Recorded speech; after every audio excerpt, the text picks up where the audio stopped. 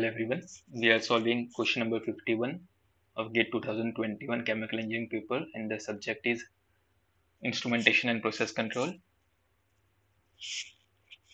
The question is, a process has a transfer function g of s is equal to y of s upon x of s is equal to 20 upon 90,000 s square plus 240 s plus 1. Initially, the process is at a steady state with x at time t equal to 0 is 0.4 and y at time t equal to 0 is 100.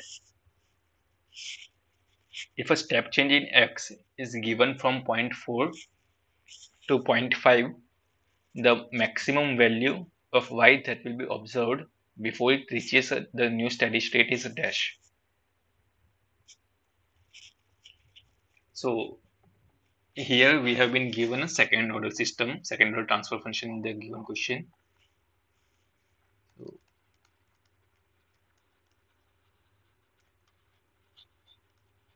transfer function of second order system we have been given, and then we have been provided that the process is at steady state with x at t equal to 0 is 0.4 and y is at 100. So the steady state value of y is 100 and x is 0.4, and then we are introducing a step change of from 0.4 to 0.5. So we are changing this as 0.5. Then we have to find the maximum value of y. So for a second order system, if we have to see the response corresponding to this step change, we can draw the plot as like this. Let's just consider this as 0. So in general, this can be, so it will increase up to some point. No, not like this.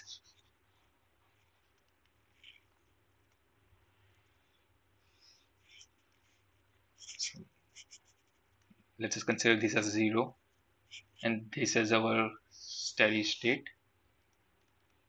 So it will start from 0, keep on increasing until a fixed point. So this will be the maximum value. From over here it will again decrease, reach a minimum value, then in such a manner it will keep on oscillating. At some time it will reach a steady state. So in this given question we have to find this maximum value, and this entire thing is y max. So we have to find this. So first of all we will compare this equation, that is g of s is equal to 20 upon 90,000 s square plus 240 s plus 1 with the general transfer function equation, that is kp upon tau square s square plus 2 zeta tau s plus 1 to find the parameters of the system, that is tau and zeta. Once we have that, then we can calculate the, let's say we can calculate this value, and from the formula of the overshoot or decay ratio, then later on we can calculate this value also, and then we can just add both of this term to find the maximum value. So let's do that. So comparing both of this, we can see that tau square is 90,000. So from that we will get tau as 300. Then the second term is 240 is equal to 2 zeta tau. From over here we will get zeta as 240 upon 2 into 300. So damping factor is 0.4. So the value of zeta we found out as 0.4. Now we can write this overshoot overshoot as, let's call this as A and this as B, then overshoot can be written as A upon B, and for that we have a formula of exponential of minus of pi zeta upon under root of 1 minus zeta square.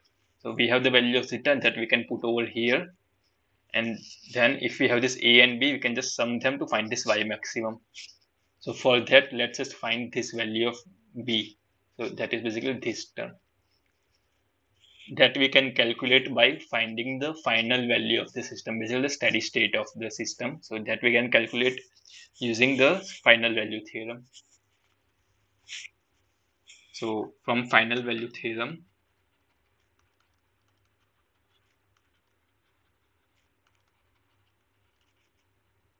we can write the B, basically this entire magnitude B, as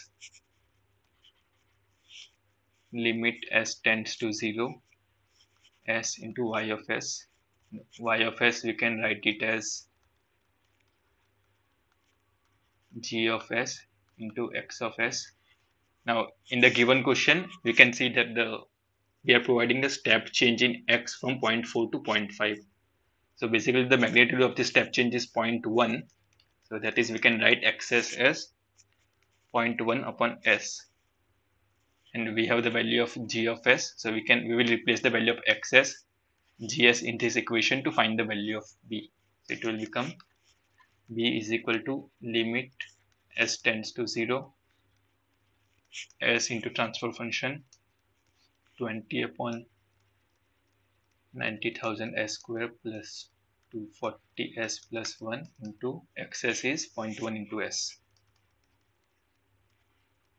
This will get cancelled out, and we can put the value of s as 0 in this equation, and we will be getting 20 into 0.1 upon 90,000 into 0 plus 240 into 0 plus 1. So this will be b. This will be 2. So the value of b, we are getting it as as 2. So basically we calculated this magnitude as 2. Now we need to find this term, that is a. This will calculate it b. So we know that the ratio of a upon b is known as overshoot, and its formula is exponential of minus of pi zeta upon under root of 1 minus of zeta square. We can replace the value of zeta calculated in the earlier slide as 0.4 in this equation, and it will become 0.4 square upon the root of 1 minus of 0.4 square. So this term should become a upon b is equal to exponential of minus of 3.14 into 0.16 upon the root of 0.84. You can again calculate this a upon b as exponential of minus of 1.371, and then this will become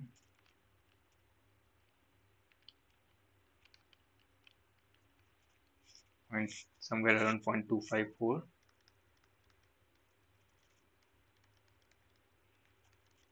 And from the earlier slide, from the final value theorem, we calculated the value of this b as 2, that we can replace over here.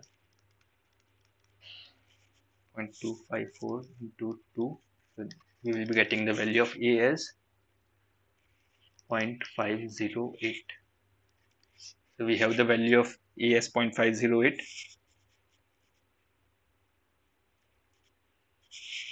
So now we need to find the maximum value of y. So in this plot we are starting the system from over 0. So that is, we are considering the deviation variables. So that is basically y of t is equal to y of t minus of y of s. So this is ys, this is our steady state value of this given question. We have been given as 100. So this is 100, and this is the value at maximum value that we need to calculate. So the maximum value from the given plot was this a, yt will be a plus b. So this is the maximum value. So a we calculated it as 0.508 and b as 2. So this will become will become 2.508. We can put it over here. 2.508 is equal to minus of 100. So the maximum value of y will be 100 plus 2.508. This will become 102.508.